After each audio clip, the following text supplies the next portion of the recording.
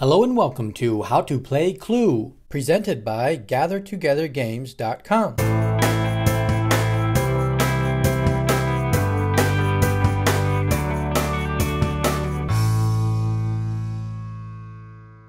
This video will cover how to play the board game Clue. The video will start with the general concepts and gameplay and then get into more of the details for the game. The game is played with 2 to 6 players. To play, you will need the Clue board game. Place each playing piece on its corresponding spot on the board. It does not matter which room the weapon pieces start in. Separate the cards into their own categories: suspects, weapons, and rooms. Shuffle each stack and secretly place one card from each category into the case file envelope. Shuffle the remaining suspects, weapons, and room cards together. Deal these cards out to all players. It's okay if some players have more cards than others.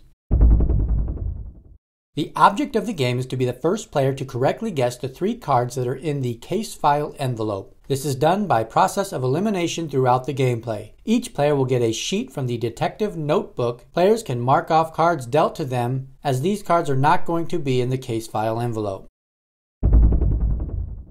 Miss Scarlet always goes first. A player will roll 2 dice on their turn. The player can then move spaces up to the combined number rolled. Miss Scarlet rolled an 8 and moves 8 spaces to enter the lounge. When a player reaches a room, they can make a suggestion for the 3 cards in the middle. The player for Miss Scarlet suggests Professor Plum with the wrench in the lounge.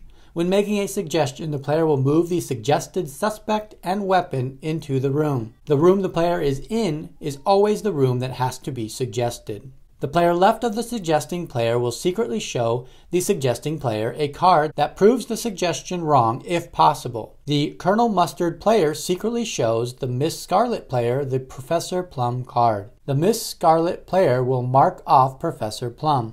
Play moves left to the next player. The Colonel Mustard player will roll both dice and move accordingly. Colonel Mustard is moved 7 spaces. Since Colonel Mustard did not enter a room, no suggestion can be given. Play moves left again. Players continue to take turns making moves and suggestions when possible. If a player left of someone making a suggestion cannot show a card to disprove the suggestion made, the next player to the left will secretly show a card to the suggesting player. This continues until one card is secretly shown to the player that made the suggestion.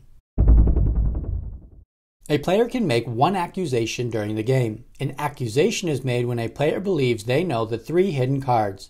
An accusation is made on a player's turn after the player makes a suggestion. The player of Miss Scarlet has suggested Mrs. Peacock with the revolver in the hall. No player was able to disprove the suggestion by showing a card. The player now says, "I accuse Mrs. Peacock with the revolver in the hall."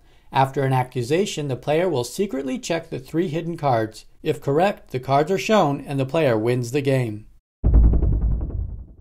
If a player makes an accusation and is wrong, the player will return the hidden cards and does not get any more turns.